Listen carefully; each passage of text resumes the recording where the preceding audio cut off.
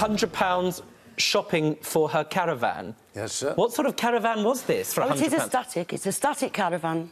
That is my caravan, situated in a place not far from here. Well, you could tell me that. There's no secret Blackpool. about it. You're not expecting the federal government to come after you, Blackpool. are you? I see. It's in Yeah. Blackpool, a caravan. Yeah. 15th of March 2012, £22.78. She bought toiletries. Yes, sir.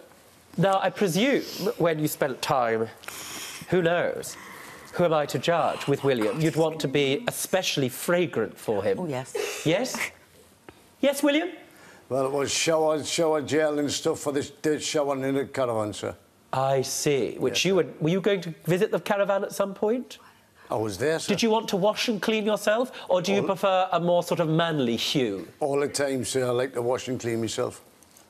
Now, you're in a relationship, just to be clear, and you're effectively saying these were all loans. So you're seriously, I underline the word seriously, because I'm taking it seriously.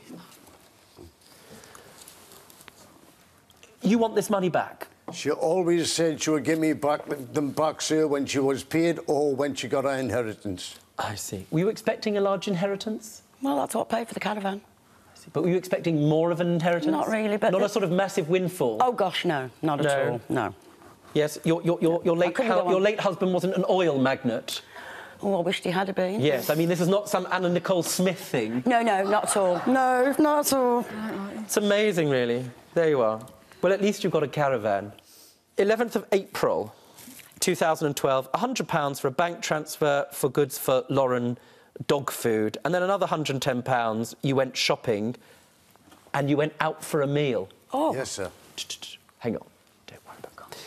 You went out for a meal and it was £110. No, she wanted the money, sir, because she wanted money in a bank account, which I transferred. She also wanted money, or asked me for money, which she said she would pay back when she got the rest of the money from her inheritance, which she would pay me back because she had no money in her purse and she wanted to go out for a meal. OK, yes.